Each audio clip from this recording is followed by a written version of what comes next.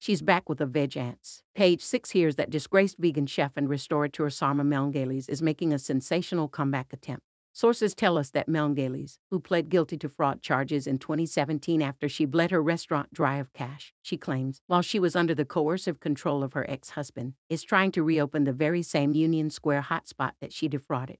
An insider told us that Melgailis, whose downfall was documented in the Netflix hit Badvegan, is courting investors for Pure Food and Wine, which was once one of New York Magazine's top 100 restaurants but closed in 2016. Meanwhile, a Page 6 spy spotted Melgailis taking what seemed to be a business meeting at a cafe on Irving Place last week before walking across the street to the former Pure space, which we're told has been empty since her restaurant shuttered, unlocking the doors and showing them inside. She appeared on the Misunderstood with Rachel Uchittle podcast last month. And when Uchittle asked if she'd open a new eatery, she said yes, in the right circumstances. She added that her goal is to make enough money to repay anyone who was left out of pocket by her misadventures.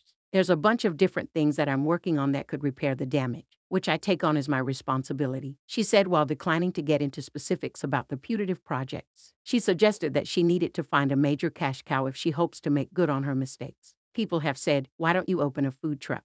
Or why don't you do catering? And I'm like, that's not going to make $6 million. Melgailis didn't respond to our request for comment.